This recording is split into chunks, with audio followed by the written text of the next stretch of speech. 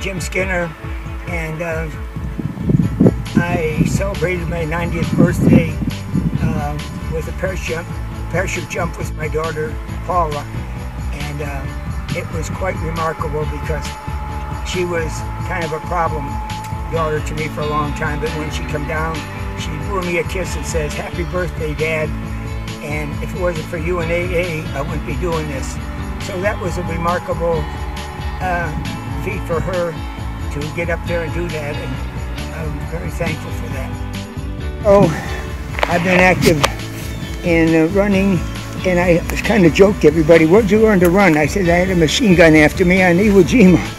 So I've been running all these years. I've done swimming pool work in St. Petersburg, and I'm enjoying the life up here in the villages now.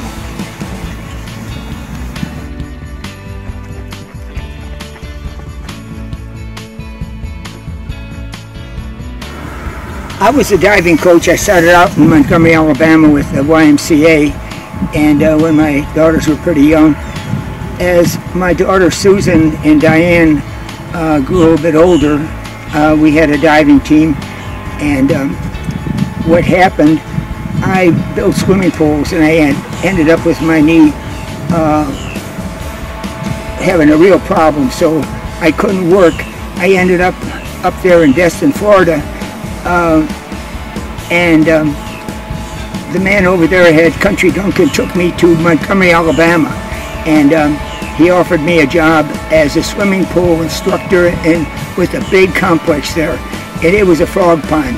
But I developed that. My daughter, I had a 1 meter, 3 meter diving board, and Susan became Alabama diving champion, and then she was invited to Birmingham after we had a big meet, and it was a young girl that was about 10 years old.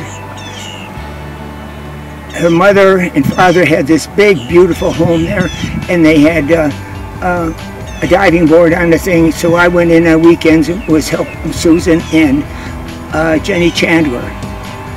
And if you're not familiar with Jenny Chandler, she won a gold medal in the Olympics in Toronto. So I was her first coach.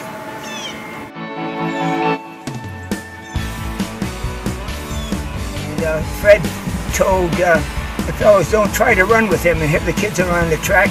Team with John Trapp was our coach.